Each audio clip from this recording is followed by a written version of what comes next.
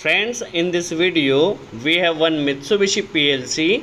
In this PLC, sometime digital output is not coming. So how to repair this PLC? Let's understand. First you will see Y7. Y7, you can see 7 indicator is blinking and contactor is operate. When contactor is operate, machine is running. Okay. Now because machine is stopped, so for encoder command we rotate encoder manually. Okay, when length is complete, so then machine will stop. You can see Y7 is cut. When Y7 is cut, so contactor will stop. Okay, now contactor is stop, but sometime problem is coming when Y7 indicator is blinking but voltage is not coming and contactor is not starting.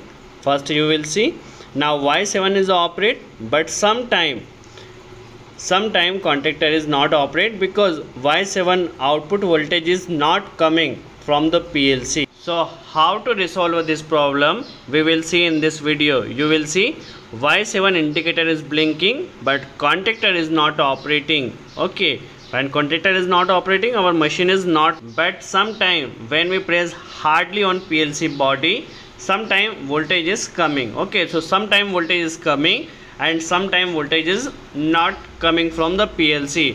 So how to resolve this problem? First see Mitsubishi PLC, some basic concepts. In this PLC we have total 7 digital input. Which light is blinking, that means input is coming. Okay, now we will see, for example, when emergency push button is pressed, so 2 number digital input will show. Okay, when emergency press, you can see, for basic information only, 2 number digital input is coming. When emergency is stop, so 2 number digital input is not showing. Okay, now in output, when 7 number output is coming, so contactor should start. It's for only basic information. Now 7 number LED is blinking, so contactor is start, machine is running. Okay, when length is complete, because machine is stop, for encoder command we running machine manually. When length is complete, so 7 number output will not showing and contactor will stop. Okay, but sometime 7 number indicator is showing but contactor is not operating because PLC not giving voltage at Y7 terminal. Okay, so how to repair this problem we will see practically and step by step. Okay, for now you can see 7 number indicator is operating but contactor is not pick up. देखिए indicator is blinking but contactor is not pick up because Y7 24 volt voltage is not coming for operating this contactor. Okay, if you have this type of problem, so you can repair easily. Okay, Y7 is blinking, Y7 terminal is here. First you need to measure voltage here. If voltage is coming, then fault is of your wiring. Okay, but voltage is not coming, that means PLC internal problem. First we need to measure voltage in Y7 terminal. You can see we need to identify Y7 relay, and also we have some problem in Y13 relay. Okay, so first count 1 2 3 4 5 6 7 and 8. 8th number of relay from bottom of the side, 1 2 3 4 5 6 7 or 8. Okay, now 8th number relay is here. This relay is for Y7 and also need to change Y13. So after 3 relay, third relay is Y13. First you need to mark this terminal. Okay, so we need to change Y7 and Y13 relay. First we will open this PLC. Okay, if you have like this problem, so you can change relay. But if voltage is coming in Y7, then problem is of your control wiring. For now voltage is not coming, so we'll change this relay. Okay, first we identify Y7 relay and we will change this Y7 relay. Okay, first we open this PLC. Okay, now Y7 relay connect in the 8th number of terminal. Okay, 8th relay is for Y7, 1 2 3 4 5 6 7 and 8. 8th number relay is for Y7. First we will count from back side. Okay, first you need to check continuity. 8th terminal continuity comes here. Okay, so this relay for Y7 Okay, first you need to measure current, which is 5 ampere, and operating voltage is 24 volt DC. So rating is same, so you can change this relay. For changing relay, you need to see first terminals should be same, voltage should be same of the relay, and current carrying capacity should be same. Okay, this is 8th terminal. We need to change this relay for Y7. Okay, we will check continuity. Comes here continuity, so we will change this relay. Okay, this relay is for Y7. You need to mark, because if you change other relay, so problem will be increased. So first you need to mark this relay. Okay, we will check terminals is same, it can be changed easily. Now for desolding this relay, first you need to add soldering wire, okay, on this terminal. So first we add some soldering wire. Okay, after adding this soldering wire, your relay will desolder very easily. Okay, we add some soldering wire. Okay, and for desoldering we will use desoldering pump. First we add some soldering wire on this all 4 terminal. In this relay we have total 4 terminal, coil voltage plus and minus 24 volt. Also we have one common point and one NO point. So in this relay we have total 4 point. Okay, after adding soldering wire, we use desoldering pump for removing soldering. Okay, now first you need to do this work very cleanly. Okay, other terminal should not short. Okay, now our all 4 terminals is desoldered.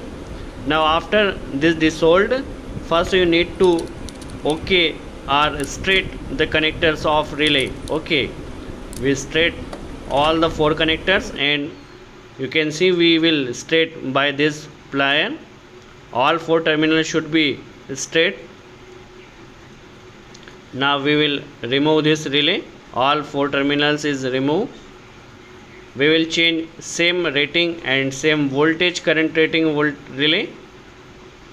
Now for checking terminal, we first need to fix. Now terminal is same, so we can change this relay easily.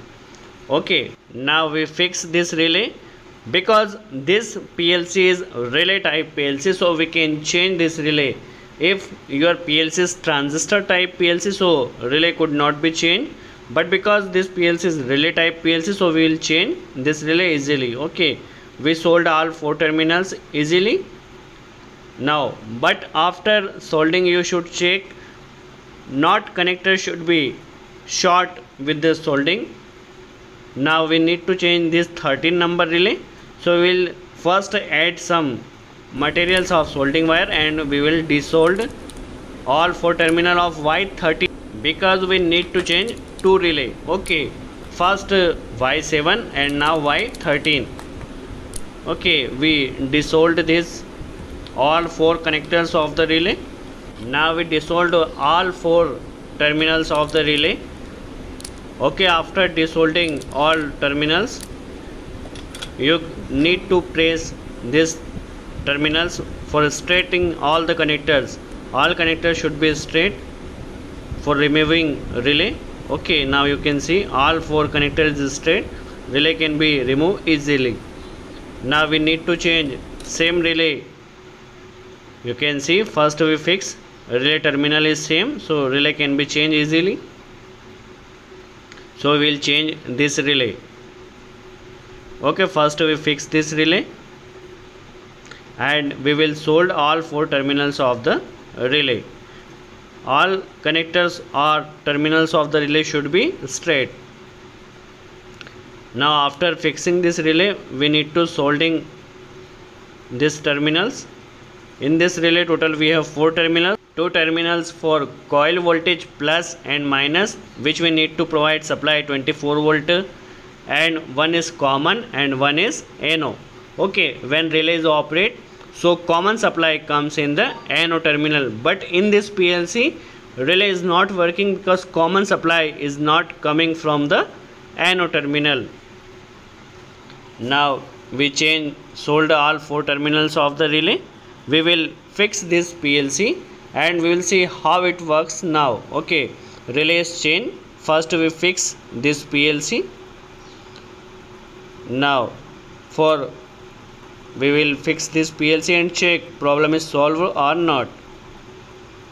Okay, because PLC is relay type, so we can change relay easily, but if your PLC is transistor type, so PLC relay could not be changed. Now PLC is fitted properly. Okay, after fitting this PLC, we will connect this PLC in the machine and we will check problem solved or not. Now PLC is fit. We will connect this PLC in this control panel. Okay, in this PLC, for input and output terminals are given. If terminals are not given, so before opening and connecting PLC, need to write connections of all terminals in the drawing. Also you can take image of all terminals. Okay, inputs are connecting in upper side of the PLC and output is connected from bottom side of the PLC, and this is connecting connector. Okay, and it is output terminal of the PLC. In this PLC we have total 7 digital inputs and output. Okay, we have total 27 input and 17 output in this PLC. Now connection is fixed, output connectors and it is input connectors. Okay, hope you clear the concept, and it is connecting rod and it is communicating connector from PLC to HMI. It is HMI, it is connected from PLC to HMI. Now connection is fixed. Now we will check problem solved or not. Machine is starting. You can see input is showing. Now first we will see after running PLC when 7 number digital output is coming, so contactor is operating or not. Okay, now contactor is operate. If your indicator is blinking, that means 7 number digital output is coming. So first you need to measure voltage in Y7 terminal. If voltage is not coming, that means your problem is PLC internally. If your 7 number terminal, Y7 number terminal voltage is coming, that means fault in your wiring. You need to check wiring of your machine. Okay, because in this condition Y7 is coming, and also now contactor is operating. If your contactor is not operate after coming 7 number terminal, so your problem is your PLC internally. Okay, hope you clear the concept of how to repair PLC.